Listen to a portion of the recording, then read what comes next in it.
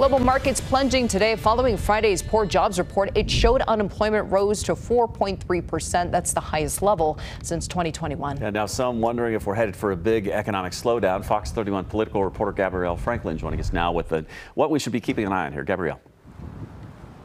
Yeah, Jeremy, when watching the economy, experts say gas prices may not be something that's on our radar, but they say that it's something that we all should be keeping an eye on. Remains to be seen what happens to your investment portfolio. We had one bad day, but that doesn't mean we're going to have one bad week. I think it remains to be seen what happens to the jobs market.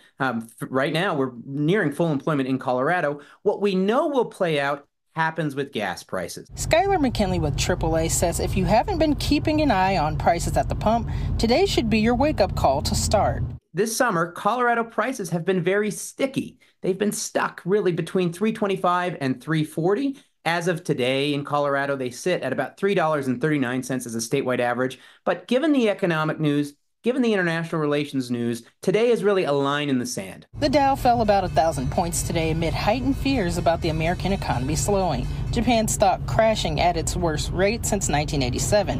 Experts say the global market meltdown was the result of fears of the U.S. being on the brink of another recession. McKinley says big fluctuations in gas prices could tell the story of what's to come. If at your local service station you're seeing 15, 20, 30-cent drops, prepare yourself for a rocky economic period, at least heading into the fall. Conversely, if you know that prices are rising and you see them rising, based off World Bank economic analysis, if the conflict expands to the extent that prices rise, they might rise very quickly, very dramatically. Some Colorado drivers are already taking notice and preparing for the worst. With the crash in the market and all of that, the price for everything's going to go up. And so gas goes up, which means groceries go up, which means everything else goes up.